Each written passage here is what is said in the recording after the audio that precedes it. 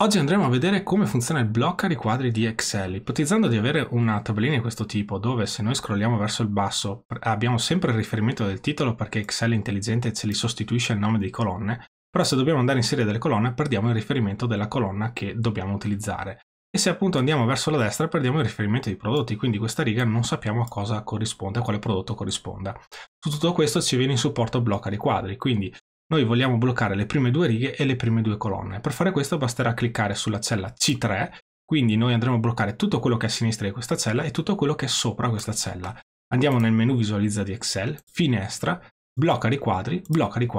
Ecco che così facendo adesso quando ci spostiamo verso il basso le prime due righe saranno bloccate e se andiamo verso destra le prime due colonne saranno bloccate. Per ripristinare rifacciamo l'operazione inversa, quindi sempre su C3, menu visualizza, finestra, blocca riquadri, sblocca riquadri. Ecco che così facendo Excel torna al suo stato originale.